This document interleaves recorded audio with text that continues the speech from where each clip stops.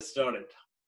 George Floyd was murdered on May 25, less than 3 weeks ago. And so much has happened over these 3 weeks. There have been protests, demonstrations, not only in the US, but around the world.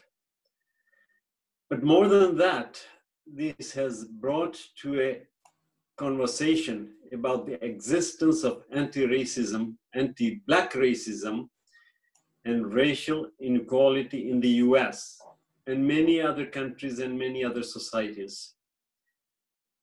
Many Canadian activists for Black Lives Matter have taken this moment to remind us that Canada also has a recent history of racial inequality that should not be ignored. Our speaker, Gilary Massa, will explore ideas of power and privilege. She will give us a history of anti-Black racism from a Canadian perspective and offer ideas on how we as non-Black Muslims can offer support and solidarity. Gilary has been busy on her other speaking engagements as a mother of two. Despite being a mother of two and all the family responsibilities, she has agreed at very short notice to come and talk to us because she's so passionate about this. And the subject is so important. Gilary is an accomplished community leader and human rights advocate with over 10 years of community engagement and community education experience. She has developed and delivered training to educators, police boards, and other community agencies on anti-oppression. She currently is a human rights and outreach officer at the Toronto District School Board. Thank you so much for listening to me. Just to give a quick introduction to Gilary, I've taken up about 6 to 8 minutes of your time, but now over to you. Your message is more important than what I had to say. Thank you. Go ahead. Thank you. Thank you so much for allowing me to take up space. It's beautiful to see that even in a time where we have to physically isolate, that the community is finding ways to come together. And I've been doing a bit of a Joffrey circuit this week. On Wednesday, I did the youth group invited me to speak, and we had over 200 participants in that session. On Friday, I did a session about talking to your children about race with Sister Marzia Hassan and the Joffrey Social Services, and then now you. So thank you so much for giving so much space to this, I think, important topic. As was mentioned, my name is Gilary Massa. As my day job, I work, as was mentioned, in the Human Rights Office at the Toronto District School Board. I spent some time previous to that working at the National Council of Canadian Muslims, doing advocacy work. And on the side, I kind of engage in these conversations about anti-Black racism, about inclusion, around organizational change for diversity, and so we will get into it. So sorry, Gilary, yep. Your head is cutting off. Can you That's just okay. adjust your camera? Yes. Oh, that's great. Okay, thank you. Sorry. No Continue, problem. Please. So I guess how I'm connected to the community. I grew up in the Joffrey Islamic Center space. Went to East End Madrasa. My mother converted to Islam when I was 4 years old. My family is originally from Panama, which is a small country between Costa Rica and Colombia in Central South America, and identify as Afro-Latina, which means that my ancestors come from Africa via the slave trade and are indigenous also to Central America. Not sure exactly what tribe, because often those histories get lost as the time goes on. So I'm going to share my screen and we'll get right into it.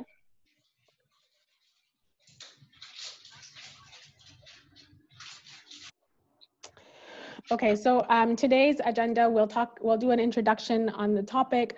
We'll talk about anti-Black racism in Canada. Oh, I didn't share my screen properly because I have a video. So I need to press this button. We'll talk about anti-Black racism in Canada. We'll talk about what Islam says about race as a form of a reminder. And then we'll talk a little bit about the anti-Black racism within the Shia community as a way to discuss what does allyship and anti-racism look like, and how can we build communities that are anti-racist and really inclusive. I always like to start with acknowledgement of the land that we are on and acknowledgement of Indigenous people. So we can never work to end systemic and institutional violence if we do not center the narratives of Indigenous peoples in our collective decision-making for social justice and equity. As settlers in Turtle Island, also known as Canada, we directly benefit from colonization and genocide of the Indigenous people of this land. In order to engage in resistance and solidarity against injustice inflicted on Indigenous peoples, it's imperative that we constantly engage in acts of decolonization. It's important to acknowledge that we are on the Dish with One Spoon territory. The Dish with One Spoon is a treaty between the Anishinaabe, the Mississauga, and the Haudenosaunee that bound them to share the territory and protect the land. Subsequent Indigenous nations and peoples, Europeans, and all newcomers have been invited into this treaty in the spirit of peace, friendship, and respect. And I think that whether or not we are doing work on anti-Islamophobia or on anti-Black racism or on anything to do with race or justice, it is always a good reminder to think about what are the ongoing systems of oppression that are impacting the first peoples in this country, the Indigenous people of this country. I also, think it's important to reflect on some of the many ways that race is talked about in our holy book, in the Holy Quran. And this is one verse of many. So to Rum chapter 30, verse 22 says, Bismillahir Rahmanir Rahim, among his signs is the creation of the heavens and the earth and the diversity of your language and your colors. Barely in that are signs for the people of knowledge. And I'm always in awe of the way that Allah knows his creation so well, that we would be grappling with these issues, and that it was needed in the Quran to talk about race and our nation's differences of nations and tribes and languages and colors, and give us some guidance of how we must engage and know one another. So it's always challenging to talk about race. I joked on my Wednesday session that I was a little bit nervous. I do this for a living, but I was nervous to speak with this community in particular about anti-Black racism because, unfortunately, I have my own experiences within the community being Black and Muslim, and was nervous about how it would be received or interpreted. And so I do have some guiding principles that I share with groups whenever I talk, in hopes that you will keep this in mind as we go through the presentation and as we engage in conversation. So have the courage and wisdom to recognize our connection and value our differences. We all have very different experiences. Many of you come with stories and hurt and as you transitioned and came into this country, and those are stories that are important that we all need to hear about. I encourage you to adopt a stance of wonder rather than judgment. This is something that first and foremost is a reminder for myself, because often when we're trying to digest or understand these issues and our differences of opinion, our differences of how we're positioned, the reaction might be, oh my goodness, this person's just a racist. And rather than that, I always like to remind myself, first and foremost, to think about where and why is this opinion coming from? Who has hurt you? What has been the challenges that you have come up against that maybe have preconditioned you to think this way about the community that I belong to? Befriend disagreement and discomfort. Often that's where growth happens. Recognize and understand how my identity affects what I know and what my relationships are, and obviously challenge with respect, which I'm sure that all of us will honor and embody these principles on a regular basis. So when we're talking about anti-racism, often there's a continuum. So we start with, does racism exist here, and then go to how do we challenge racism? But unfortunately, I think that very too often do we get stuck in kind of the circular motion of, does racism exist here? Just answering this question. And it becomes kind of almost performative, that we never really delve into what can our institutions, what can we do to actually challenge the racism that exists in our country, in our communities. So I am going to spend some time talking about answering this question, does racism exist here? And then spend the last part talking a little bit about how do we challenge it and what work do we need to do as a community to challenge the unfortunate instances of racism that we are not immune to. So to begin, a definition of anti-Black racism is defined here as policies, practices rooted in Canadian...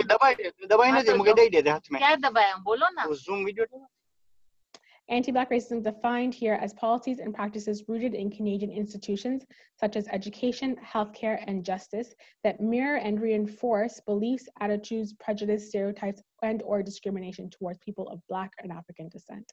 The term anti-Black racism was first expressed by Dr. Akua Benjamin, a Ryerson social work professor. It seeks to highlight the unique nature of systemic racism on Black Canadians and the history as well as experiences of slavery and colonization of Blacks of African descent in Canada. So I'm going to show a quick video to give some context.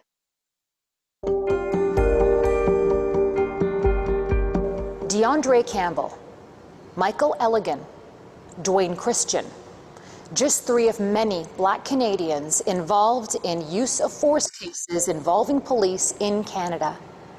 Each one under the age of 30. Each story a tragedy related to hundreds of years of history before Canada was even a nation.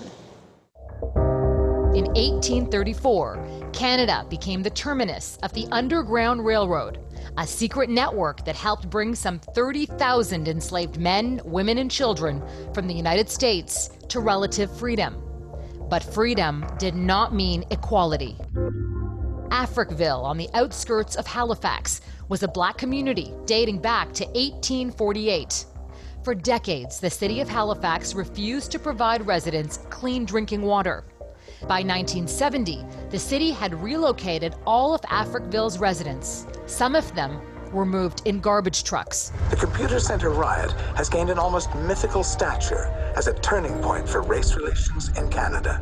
In 1969, students at what is now known as Concordia University in Montreal barricaded themselves in a computer room on campus to protest discrimination by a prof against 6 Black students. The legacy of trauma lives on today.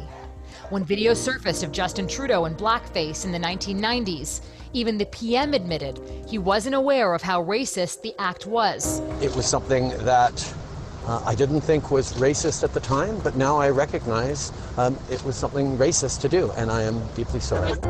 What's worse, the myths persist even today. The idea that Canada is somehow immune to widespread racism. Listen to Doug Ford last week. Thank God that we're different than the United States, and we don't have the systemic, deep roots they have had for years. And to Quebec Premier François Legault, who was either ignorant of history or chose to ignore it. I don't want us to compare ourselves to the United States. We have not experienced slavery in the history of the United States. Both eventually conceded racism exists, but their comments still reflect a lack of awareness about our own history.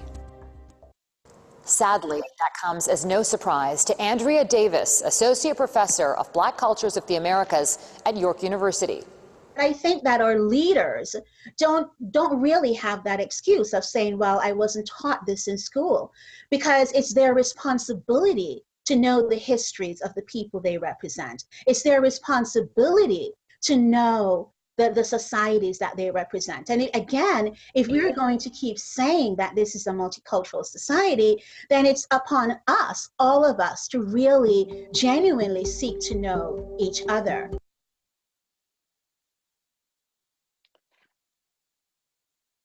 So what does anti-Black racism look like in Canada? The video articulates it quite well. The stigma and stereotypes of Black Ontarians in communities face have impacted public policies, decision-making, and services. And as a result, in nearly every measure of opportunity, security, and fairness in our society, and anti-Black racism is felt.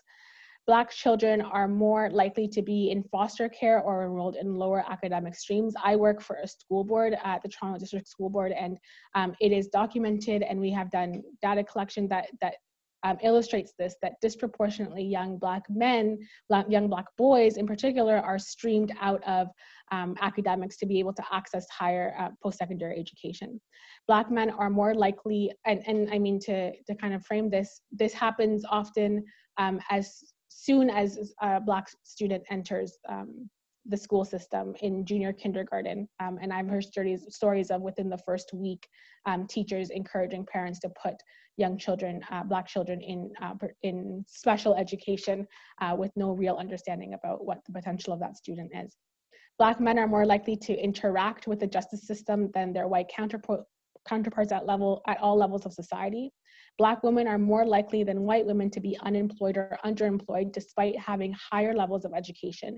8.8% of Black women with a university degree are unemployed compared to 5.7% of white women with high school diplomas. And this is from the Ontario Anti-Black Racism Strategy research that was done a few years ago after some high profile killings of Black men here in the GTA. In 2018, the report from the Ontario Human Rights Commission found that Black residents in Toronto are 20 times more likely to be killed by police than white people. Black residents in Toronto only make up 8.8% of the city's population, but account for 61% of cases in which police used force that led to death. At 70% of all cases where a police shooting resulted in a death. The practice of criminalizing Black people in particular dates back to when slavery was legal in Canada, only being officially abolished in 1834.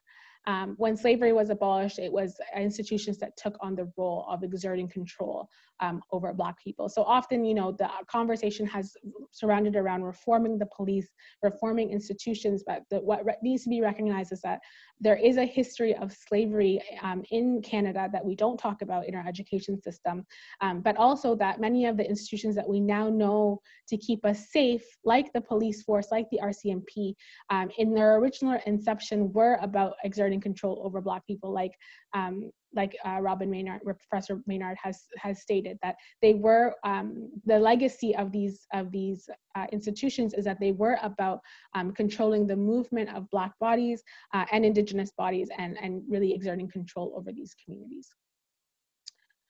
So I know often we have a conversation about Canada in relation to the United States, and it feels like there's a better picture here that, you know, we're not as bad, and we heard Doug Ford, Premier Ford, you know, express that just as early as last week.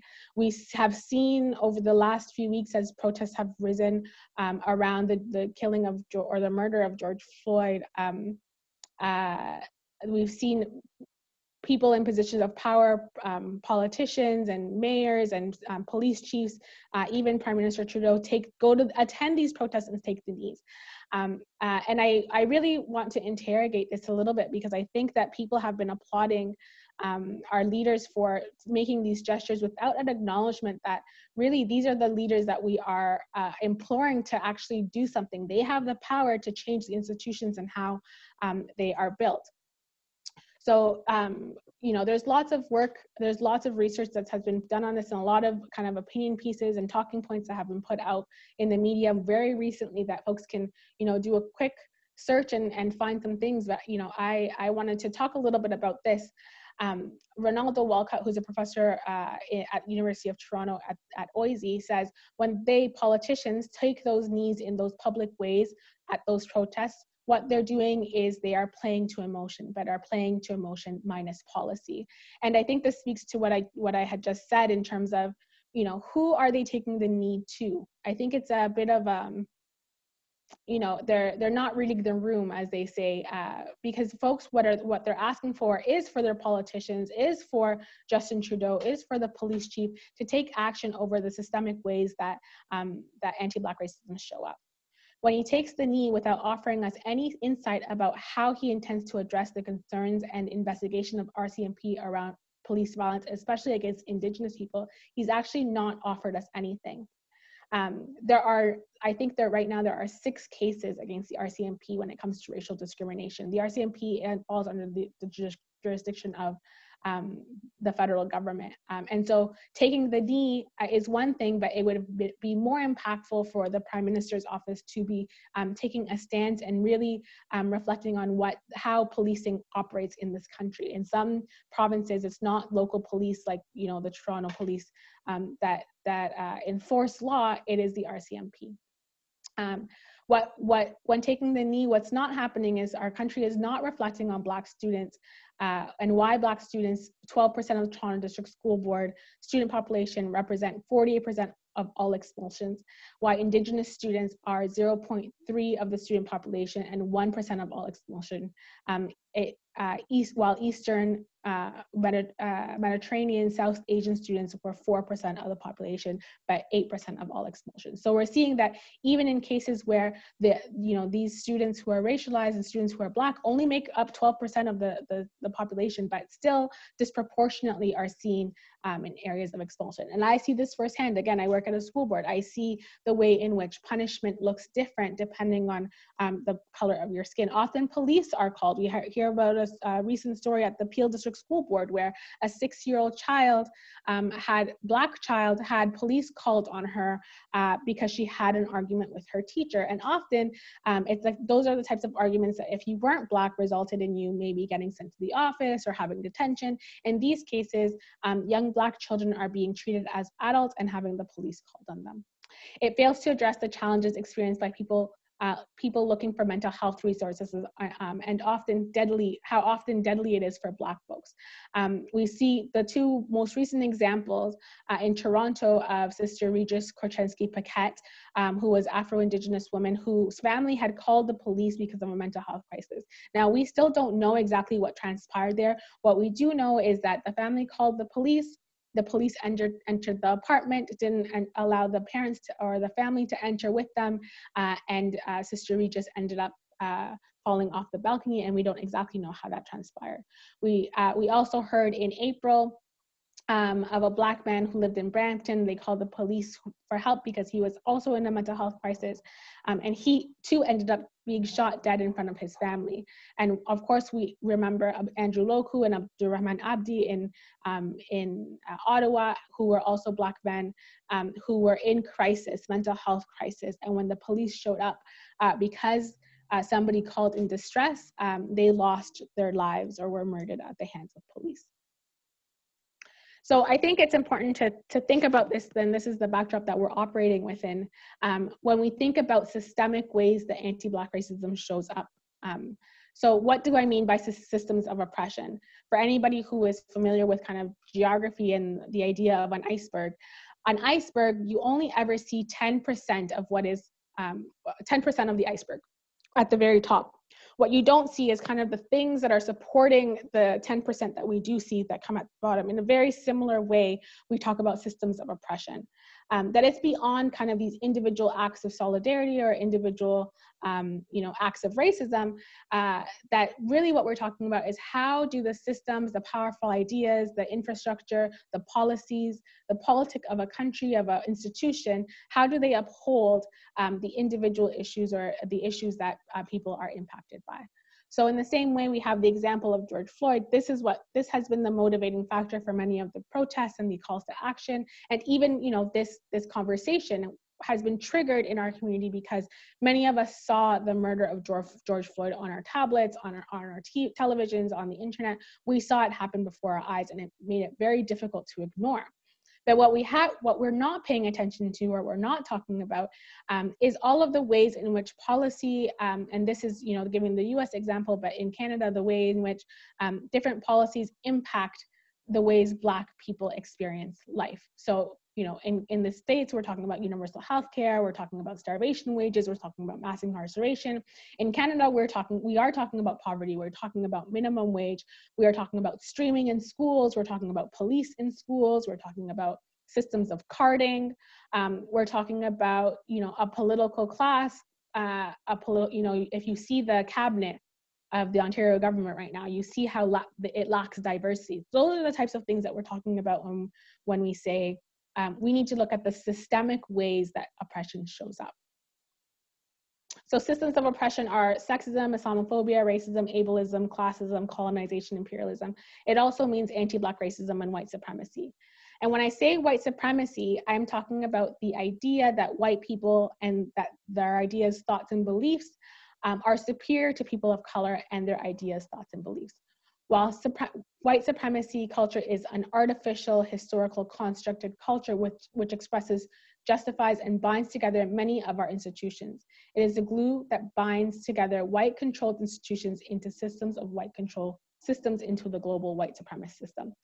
So I'm not talking about white people. You know, we all have coworkers and friends, maybe even family members who are white, who are loving and just people. But what I am talking about is, what are the systems in place? What are the ideas in place that have propped up this country, but many of the countries that we come from, that say that white is the norm, is the dominant culture, and how are these dominant groups themselves, what are they doing to kind of dismantle ideas of who has power? How are they hoarding power, and how are they benefiting from a particular system? So, you know, even within the Muslim community, I think about how white supremacy operates.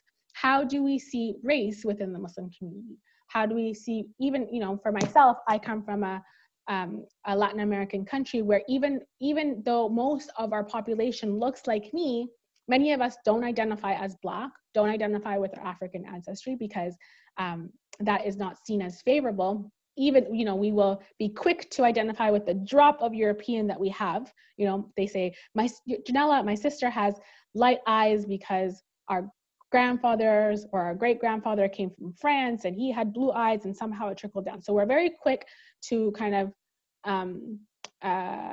hold on to whatever connection we have to whiteness, and very quick to reject our connection to Blackness. There's a reason for this. It's because, you know, a system of white supremacy has entrenched in all of us, even in communities of color, what is more beautiful, what is more desirable, what is more legitimate. Anti-Black racism is systemic and historically grounded discrimination towards people of African descent, also referred to as Black, and involves stereotypes, attitudes, and actions that are based on the assumption that something is inherently wrong with Black people. So I'm asking us to think about, what are the assumptions, stereotypes, and attitudes that society has about Black people, and how has that influenced how we think or how we interact with those who come from Black communities. Now, we understand that Islam is a great equalizer. Many of us have come to, or many of our ancestors have come to this faith, have converted to this faith because we experienced injustice ourselves, whether it was at the hands of the Hindu caste system, whether it was at the hands of, you know, racist governments. A lot of Black communities, for example, came into Islam because they were looking away from Christianity that showed them a Black Jesus or a white Jesus that was used as the excuse for their enslavement. And, you know, the Nation of Islam was really the pathway to a lot of Black Muslims' introduction to more traditional or mainstream ideas of Islam. And in the Quran, like I said before, we have lots of examples as a reminder of what race and how we should think about race as the ummah. In the Quran, verse 30:22, I read this one: among his signs is the creation of the heavens and the earth, and the diversity of your languages and your colors. Verily, in that are signs of people of knowledge. In verse 49, or in Surah 49, verse 13, O man, behold, we have created you out of a male and female, and have made you into nations and tribes so that you may come to know one another. Verily, the noblest of you in the sight of Allah is the one who is most deeply conscious of him. Behold, Allah is all-knowing and all-aware. And we all often hear about the famous sermon from the Prophet Muhammad, peace be upon him. All humankind is from Adam and Eve. An Arab is no superior over a non-Arab, nor does a non-Arab have any superiority over an Arab. A white has no superiority over a Black, nor does a Black have superiority over a white, except by piety and good action. So we see lots of examples of how in our Quran, without needing to rely on hadith or any kind of interpretation of tradition, that it's right in front of us, this idea of you know, why we were made from different nations and tribes. Allah tells us is to get to know one another. There's also, I recently came across some resources to talk about, some of which prophets were Black or of African descent, and which of our imams also were of African descent who had Black mothers. And I'm still doing some research to see, the validity of this, but we know that, like, even in the context of Prophet Isa, often these are individuals who are whitewashed in broader society. Even in Christianity, often Jesus is presented as a white man, although he came from the Middle East, from Jerusalem. So, but at the very least, he was a person of color. So how does racism show up in the Muslim community? First and foremost, I think it shows up in the erasure of Black Muslim history. We very rarely hear about the ways in which Black Muslims have contributed to the development of Islam, contributed to the spread of Islam. We hear about Bilal, peace and blessings upon him, and that's a very noble and important story in our history. But then there's a whole kind of, we don't hear anything else until we get to Malcolm X, Muhammad Ali. So there's a whole kind of history in between and before that we don't hear about. We don't often hear about the Ayman. Our Prophet Muhammad called her mother after my own mother. She is the rest of my family. She was one of the first people, is said to be one of the first people to convert to Islam.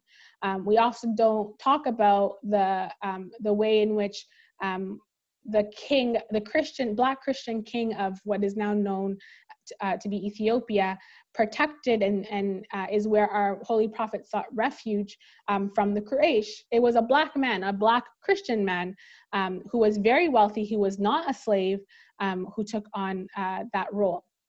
We also don't hear about how Black Muslims have impacted, kind of the preservation of Islamic history and Islamic knowledge.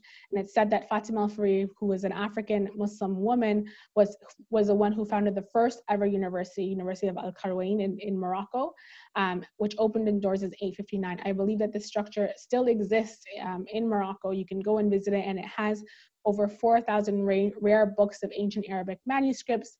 It has a 9th century version of the Quran, lots of literature on Islamic jurisprudence. So, we never hear in the same way that in mainstream history, we never hear about the ways in which Black folks were kings and queens and intellects and inventors. We often experience the same thing within Muslim Islamic history, where the experiences or the contributions of Black people are not offered to us. I did a bit of a quick survey amongst my friends, Black and non-Black in the Shia community, about their experiences with anti-Black racism. And this is what they had to say to me. My mom used to make me wear brightening cream to get more prospects for marriage for me. This is something that I heard often. Gilary, it's not only about Black people. If you're a dark-skinned Khoja, and a woman especially, you're less likely to have very many people coming to offer their hand in marriage. Dark, even within our Asian community members, is considered to be less attractive. Many, we hear about, young girls being told, or young boys even being told, don't go out into the sun, you're gonna get too dark. And these are the messages that people get about what standards of beauty are within our community. Somebody outside always being treated like converts despite being in the religion for 21 years. This is something that I hear often. Some of us have been Muslim for generations. I have not. My mother converted to Islam, but my children, are born Muslim. And if they grow up, if we don't change the way that things are, undoubtedly they will always carry this bag of a convert, as if they are foreign or alien to the religion. They know less, which I think is an unfair characteristic, considering that at one point in time, all of us have an ancestor that adopted and accepted Islam.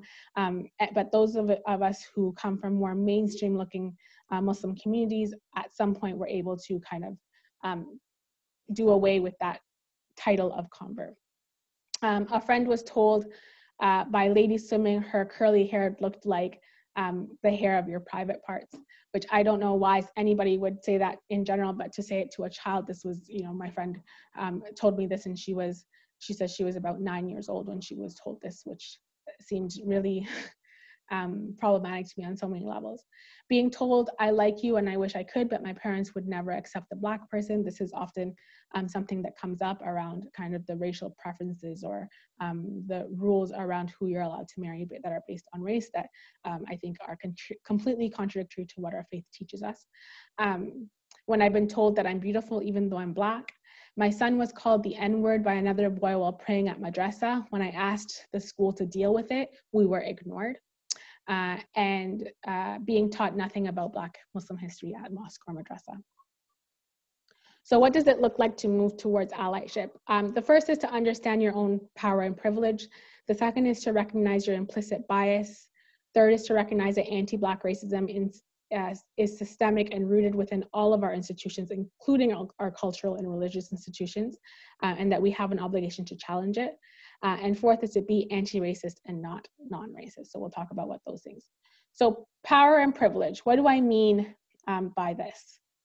I mean that, you know, they're the things, it's a system within our society that says that some identities are normalized, some identities just by virtue of being that have access to power and have access to influence more than others. So, you know, what identities do we know that are hold privilege in our society? If we think about it, if we think about, you know, what do our politicians look like? Often they look like white, they're male, they're Christian, they're rich, they have, you know, they're able-bodied, they have citizenship, they have an access to network and resources, they don't deal with mental health challenges, there's an age range that might fall into it. Within our own communities, we have ideas of shadeism, so light-skinned people are, you know, often, even in countries like my own, where most of us are Black, all of our leadership is, you know, folks who are light-skinned, or folks who are of European descent or white. You know, education, if you have an education, if you speak English without an accent, these are all things that are privileged within our society. Now, if we look at our own community, you know, I think it's really important for people to reflect on how they have privilege in society, where they hold power, and how they can use it. So even for myself, who's a Black Muslim woman, for all intents and purposes, you know, that's an identity that doesn't have a lot of power within a society like this, that judges Muslimness, especially when you wear hijab, that categorizes women in a particular way, that categorizes Blackness in a particular way. However, I still have other things that give me and allow me privilege in society. I'm able-bodied, so I never have to think about whether there's an elevator in a building in order to be able to access a room or a meeting or anything that I have to go to. I have Canadian citizenship, so I never have to deal with the precarity of not having status and all of the things that don't come with lack of citizenship status. I don't struggle with mental health issues. I don't speak English without an accent, or I speak English with no accent. So that also gives me a certain level of security and safety and legitimacy. I have a master's degree. So all of these things are things that give me privilege. And so I encourage you to think about, when we're thinking about what do we do about this big problem, one of the things is to think about where do you have access to power? Where do you have access to legitimacy, and how can you use that power to change and shift the conversation? So Jiwan Chanika, who's the superintendent equity at the TDSB, he says, our identities matter, so humility is key. Who we are shapes the way we experience and understand the world and our relationships with others. Our identities are also complex and layered, and we are more than a singular identity. In the society we live in, and some parts of our identity are privileged, while others over others, and this shapes how we experience the world and often what we may choose to share or not. Parker Palmer reminds us, we teach who we are. When we sit, speak, listen to each other, our identity plays a role. So as we listen, we must remember to think about who we are in relation to who's speaking. This will help us build deeper understandings of each other. So when I think back to the surah in the Quran that says, we've made you from nations and tribes so you may get to know one another, I think about, you know, what does it mean to get to know one another? What is required for us to be able to do that successfully? And I think about this, I think it's about thinking about your own social status and how it relates to somebody else, and how that social status might be impacting how you see others. Okay, so I'm going to show this video really quickly on implicit bias, and we'll talk about it. Implicit bias. Implicit bias. Implicit bias. 2016 was the year that implicit bias went somewhat mainstream. Yeah, so when Hillary Clinton mentioned implicit bias in the debates, our phones started blowing up, all our friends started emailing us about it. But what is implicit bias? Implicit biases are basically thought processes that happen without you even knowing it. Little mental shortcuts that hold judgments you might not agree with. And sometimes those shortcuts are based on race. First, some clarity. Saying someone has an implicit bias is different from calling someone a racist. The word racist is a highly loaded term, right, here in American society. A lot of times, when people are using it, they're thinking of the kind of old-fashioned Ku Klux Klan style racist. But implicit bias isn't anywhere near that, explicit. Implicit bias is something that comes out of ordinary mental functioning, out of how the mind normally works. We've all grown up in a culture with media images, news images, conversations we heard at home, our education. Think of that as a fog we've been breathing our whole life. We never even realized it, what we were taking in. And that fog causes associations that lead to biases. I somehow know that if you say peanut butter, I'm going to say jelly. That's an association that's been ingrained in me because throughout my life, peanut butter and jelly are together. And in many forms of media, there's an overrepresentation of Black men and violent crime being paired together. And because of that, I actually deep down inside have been taught that Black men are violent and aggressive and not to be trusted, that they're criminals, that they're thugs. With all those associations, I'm not trying to let us off the hook, but in some ways, none of us stood a chance. Starting today, we'll post a video a day dealing with one challenge of understanding implicit bias and its relationship to race and Okay, so, I think it's important for us to reflect on the implicit biases that we have about the Black communities within our community, our Joffrey community. What might be the assumptions or stereotypes that we have about them because we've been raised with particular ideas about Black communities or kind of nonverbal cues about how to interact with Black communities. And I even think about myself, even as a Black person myself, there's lots of messaging that I've received growing up that has told me to fear Black men in particular, that has told me to see Blackness as inferior. Even within my own community, I tell this joke, I don't know if I already told it, but in this session, but of, my father, who is Black himself, will say things like, I'm not Black, I am the darkest version of white, because he's trying, and he says it as a joke, but I know that that's coming from somewhere that there's truth for him, where he has disassociated himself from his Black and African identity and tried to grasp onto whatever it is that brings him closest to whiteness. So what is a non-racist? A non-racist often says things like, I don't see color. A non-racist is passively opposed to racism and takes a neutral role against it. A non-racist focuses on individual acts of racism without acknowledging the systemic ways that racism shows up. A non-racist gets defensive if you tell them that they benefit from a system of white supremacy. And I want to remind us that all of us benefit from a system of white supremacy one way or another. Even myself, by virtue of the fact that I speak English with no accent, I am benefiting from a system and will likely get heard differently than if somebody who may even be white who has an accent may be heard. A non-racist says things like, I don't see color, I treat everyone equally, and doesn't take action against racism, the racism they witness. The challenge with saying I treat everyone equally is that we don't need equal treatment. What people need is fair treatment.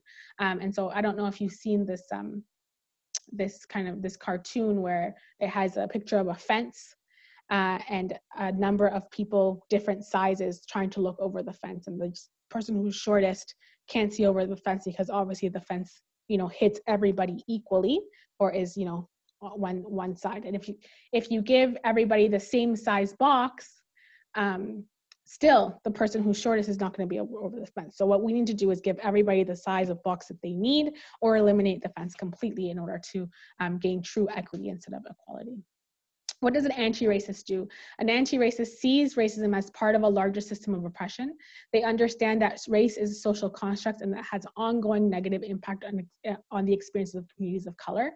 Anti-racist understands that along with individual acts of racism, it is important to challenge and examine how systems and institutions uphold racist policies and practice. An anti-racist sees themselves as part of the problem and continues to learn and unlearn their own internalized racism. They take action to disrupt and denounce racism. They think about how they can give up their personal power in favor of hearing from racialized voices, and have courageous conversations about race with the people that they love who are around them. So I guess at this point, I'll stop sharing my screen and we can take questions and have a bit of a conversation if anybody has any thoughts or things that they'd like to say. Gilary, that was amazing. Well, thank you. So much information in there, so much to sort of think through for sure. Get to. Fantastic. Hasnain, do we have any questions or any comments from the audience? So Bashir Bhai Versi, can you go ahead? You raised your hand, so go ahead, ask your question after you unmute. Bashir Bhai Versi. Unmuted myself. Thank you, Hasnain and Najmul. And thank you, Gilary, for an excellent presentation. Thank you. I just wanted to add to the conversation that is going on right now about anti-racism. There was a program I was watching on CNN, and Jake Tapper was interviewing Karim Abdul-Jabbar. And there was something that he said that really stuck in me. And this was, not all Black people are criminals. Not all white people are racists. Not all cops are bad. And ignorance comes in all colors. And I think that last statement really is the crux of the matter when it comes to racism, or anything else for that matter, where people have a particular view about particular things. It's because of the ignorance that some of these things get sort of brewed and the prejudices spread. I just thought I'd make that comment. No, absolutely. Thank you for that comment. And I think that it's important too to root that comment in a conversation about how do systems that we operate within, how do our institutions support the ignorance that gets bred, right? And so when somebody says something like white people can't dance, I'm reflecting on, yes, that is a problematic statement to make. It's not a nice comment to make, it's a rude comment to make, but is it supported as well by a system of government, of education, of media that tells me this story, as opposed to young Black boys are unruly and will end up in jail. Is that supported by a system in my field, an education system that feeds into this, right? Do they get streamed in a particular way? So I'm thinking about how do those things coexist? The ignorant ideas, how are the ignorant ideas supported by systemic policy and laws that might impact somebody's actual ability to succeed? Thank you. Sister Fatima has a question, but I think she's still thinking about how to rephrase it. But we will ask Shafiq Ibrahim to go ahead. Please unmute and ask your question, Shafiq. Assalamu alaikum, Gilary, and assalamu alaikum all. Gilary, thank you for a wonderful presentation. You've certainly given us a lot to think about. My pleasure. My question to you is, how does our culture and the environment in which we have been brought up play into our psyche of implicit bias? Oh, it's huge. It's in all of the messaging that we receive constantly, right? From the media, from the news, from music, to the books and history that we learn from. They all provide subtle messages about the differences, the different ways that we see particular races. And I mean, I can speak anecdotally about the Khoja community, from stories that I've heard from my friends. I know that there's, I don't know the words myself, but I know that there's even like derogatory words that have just become colloquial that you use to refer to somebody as Black in Kutchi and Gujarati and different things, right? In the same way, in my language, I speak Spanish. You know, we say negra, mulata, these words and the other that often are derogatory terms originally, but get framed in a particular way. Or even, you know, we in my community, we talk about cleaning the complexion. So you marry somebody who's lighter skinned than you so that your children come out lighter skin, right?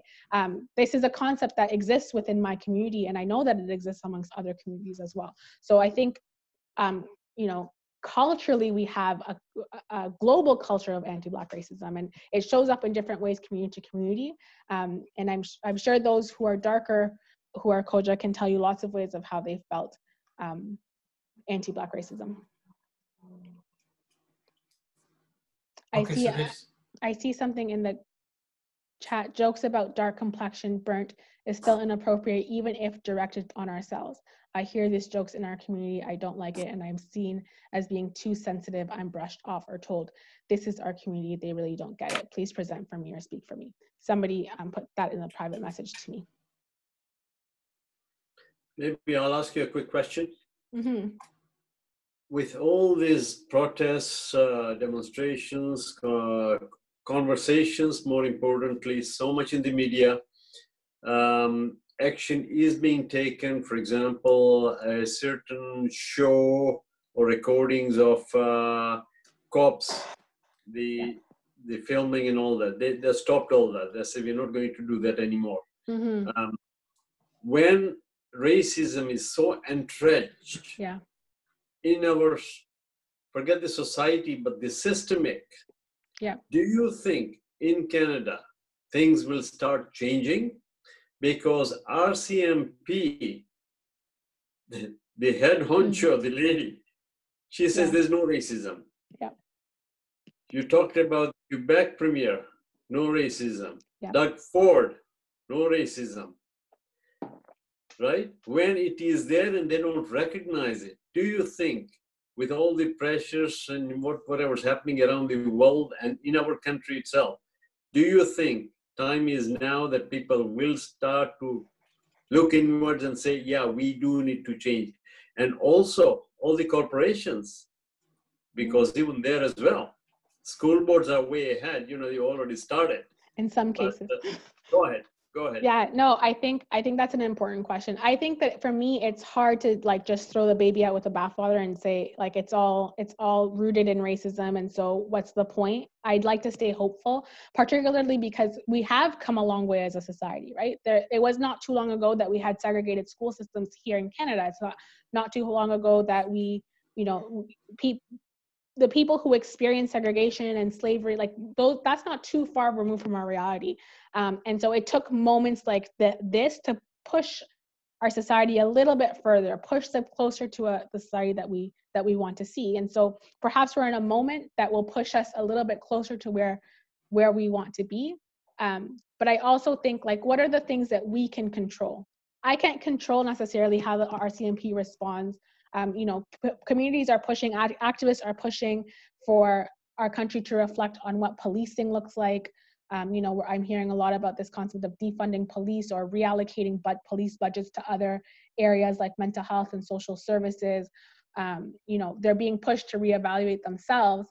But at the same time, I'm thinking, like, what are the things that we have access and control over? I have access and control over my family. So what am I teaching my children? Right? Because inshallah, they'll grow up to be a CEO of something, maybe a prime minister, who knows what they'll grow up to be. So what are the things that they're learning around our kitchen table, the conversations that we're having to ensure that they grow up to be God-fearing people and people who, you know, embody justice in all that they do.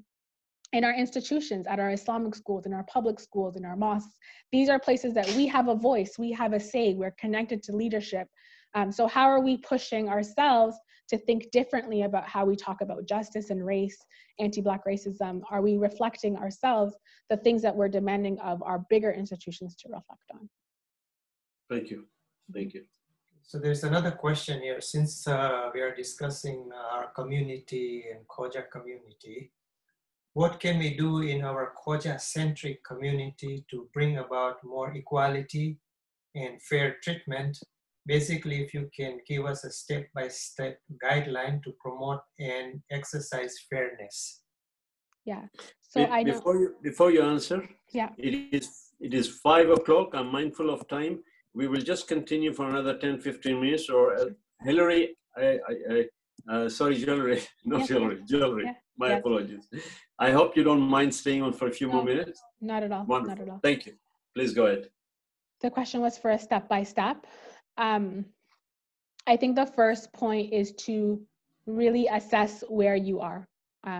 How are you responding to the things that you're seeing in the news? Are you having conversations with your network about the things that are happening in the news? Are you listening to the people within the community who are Black, who are saying, you know, there are jokes that are inappropriate about darker complexions? That's a problem.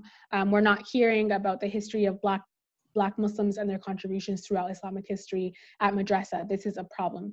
You know, does the Friday khutbah after something like the murder of George Floyd, is it about racial discrimination within our community or how we express solidarity outside of our community? So I go back to how do we evaluate the things that we have control over, and how do we move to kind of pushing people in a particular way. Change doesn't happen just because somebody wakes up in the morning and decides that they want to do better.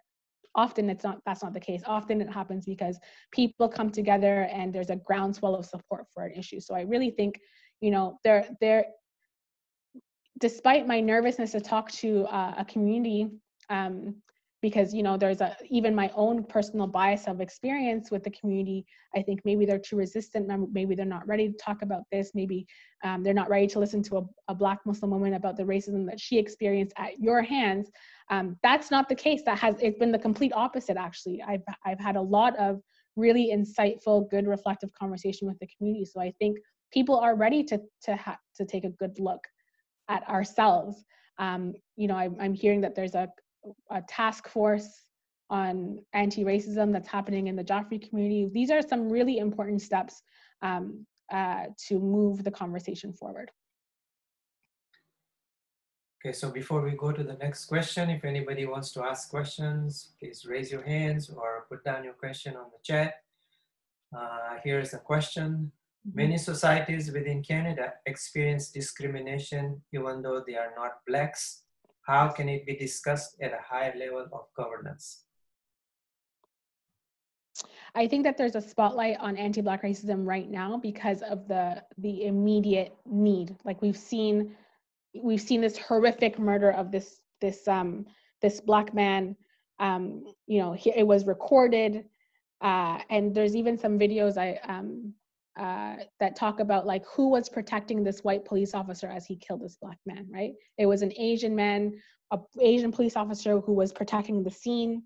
It was an Arab shop owner who called the police, right? So how do we all kind of contribute to these systems? So I think, you know, maybe it's not answering this question, but we are talking about anti-Black racism right now because this is what's happened in this moment. In the same way that when our community experienced the shock of the Quebec mosque shooting, we were talking about anti-Muslim racism, we're talking about Islamophobia in that moment.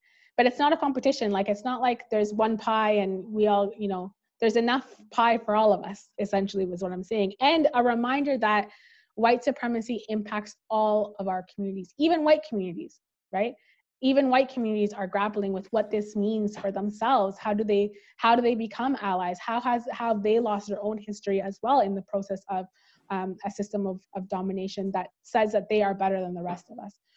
So I think once we start seeing, you know, the displacement of our people from our home countries, once we start seeing how colonization has impacted all of us, once we start seeing the racism that you know, even when COVID-19 started, all of the racism that was happening against those who were of Asian descent, about, you know, them being the carriers of this virus. Stores were seeing decline in shoppers because there was, or consumers because there was, you know, this racism against them. So I think at every moment we should see that there are way more opportunities for allyship, that while at this moment we're talking about anti-Black racism, fixing the problem of anti-Black racism will alleviate some of the challenges with racism that all of us experience, regardless of our racial identities.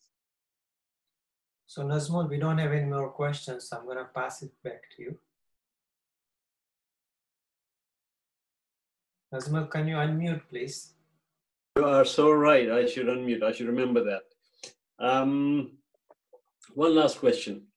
Yeah. Through the history of colonization, when generations, and I'll use the word white. Yeah. If whites have dominated the other societies, and it is in their system. We talked about systemic racism. Mm-hmm. This is the institution, whatever. But when children and everybody grows up with that kind of mental attitude, how do you change that?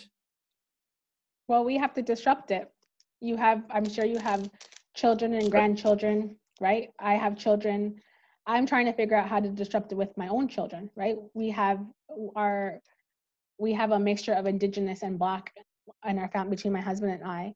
And I'm trying to ensure that they have opportunities to see themselves in all positions of power, of intelligence, of that we're changing the narrative for our young people. I think it does feel like a huge problem to solve, that it seems like the cards are all stacked against us and there's no winning. But like I said, I'm hopeful by the fact that there are glimpses of justice. We are seeing ourselves in places that we've never seen before. We're having this conversation in a way that we've never had it before. And to me, that's a glimpse of hope, and it tells me that there is power. I even imagine, like, apartheid South Africa, when it was in the height of apartheid, nobody ever would think that Nelson Mandela would become the prime minister of that country, right? He was in jail. Many of the ANC people were exiled, right? Lots of violence, lots of brutality. People would never think that they would be in a position where they are now. And not to say that, South Africa has a lot of challenges and are still dealing with the legacy of apartheid, but it is to say that change, as cheesy as it sounds, I think it's possible. I'm hopeful that, through the hearts and minds, that we have the ability to let our governments know, like, how do we make race issue in election? If you have ideas that aren't about disrupting a system, then that's not the kind of leadership that we want. If you are open to having conversations about how we disrupt systems of oppression, whether it's racism or sexism or ableism, whatever it is, classism, how we talk about the impacts of poverty on communities, how we talk about immigration and refugees, then that's the type of leadership that we want. We live in a democracy, right? So at the very least, we should be using that democracy for what it's intended. You and I, we have influence over our families. The challenge is we can't influence the others. No. And that is where the challenge is. And I hear you. I know what you're saying. But there has to be hope. We have to keep at it. We do have to keep at it. Yeah. And we have to also ensure that our institutions are holding those who don't embody this stuff to account, right? People need to see that if you act in a racist manner, that's your job, that's your livelihood, and we are starting to see those things. I think, for some people it feels like much, but I think people have to start to see the repercussions of their actions. They can't just act with a carte blanche. Thank you.